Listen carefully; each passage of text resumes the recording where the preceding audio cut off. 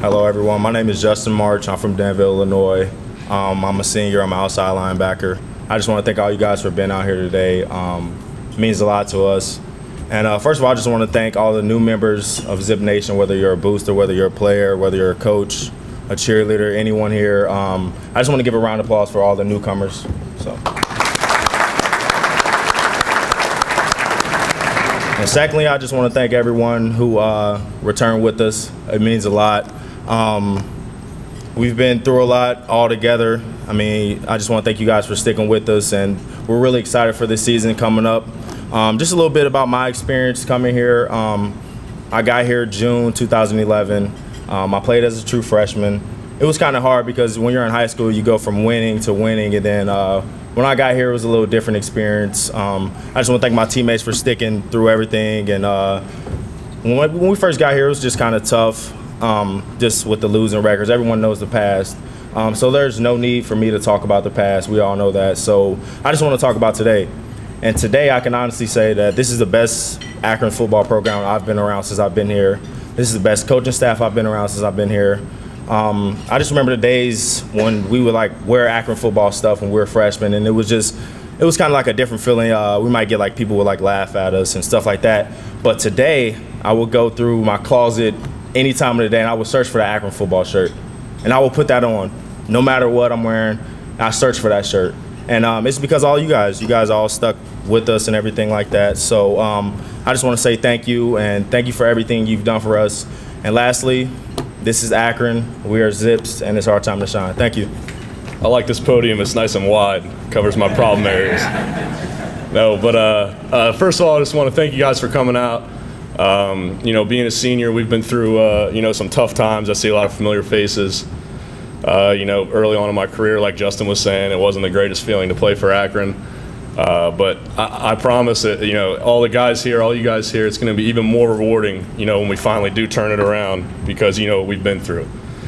The offensive side of the ball, man, we got a lot of experience back. It's going to be a lot of fun to watch. You know, we're just excited to get going, and go Zips.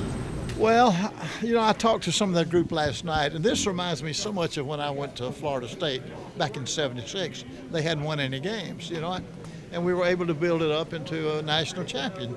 And so I come here and I see what happened to me 38 years ago, you know, just starting all over and building a program. And the direction this one's going is the same way.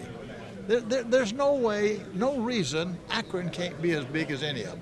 You know, what has Pittsburgh got that Akron don't have? Big town? Yeah, we got a big town here too, you know. More scholarships? No, we got the same they got, you know. Are they in an area of good football players? You know, Western Pennsylvania used to dominate, but they lost all those meals, you know. We got you here, you know. I just think there's great opportunity here, and I think I can see it developing. You alluded to the rebuilding process at Florida State. What does Akron need to do to take another step forward this year? Just keep recruiting. There's only one answer, and that's recruiting. It has not changed. The team with the best players is going to win, unless the coach messes it up. Now, we've seen that happen, you know. And to say a few things, again, about this team and the expectations.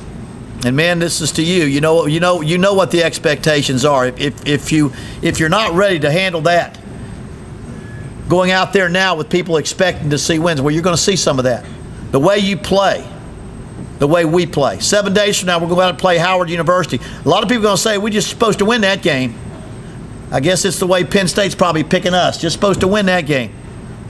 Well, you know what happens if we don't go out there and be ready to play. If we're going to have the success that we're going to have, the biggest thing is that we take our games one game at a time.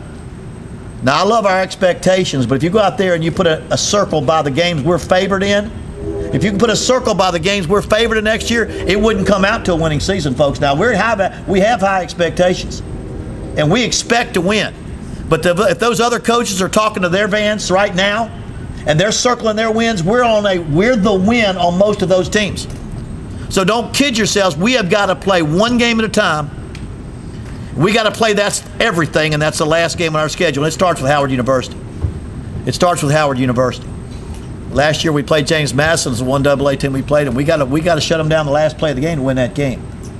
But that's sometimes how it goes, and that's where it's going to start. We have got to learn to play one game at a time. And those goals that we want to have, and I think with every one of our players, there are a lot of goals. We want to win our division, or we want to win the conference. We want to do something historically that nobody's ever done before here as a Division I football team. That's win 8 games. Never. 27 years. We'd like to do that. But most of all, we want to get back to being a winning team and go to a bowl. You want to be a winning team and go to a bowl. And we got to start game 1 with everything we got. Nobody thinking about game 2. Nobody thinking one game ahead. Start with game 1. We better realize that we got to play 60 minutes a week, 12 straight weeks, because this season is going to be determined in late October or in November on Tuesday night. Let's get ready to play and buckle them up. Let's get everybody in the stands. Let's get going. Let's have a great season. Thank you.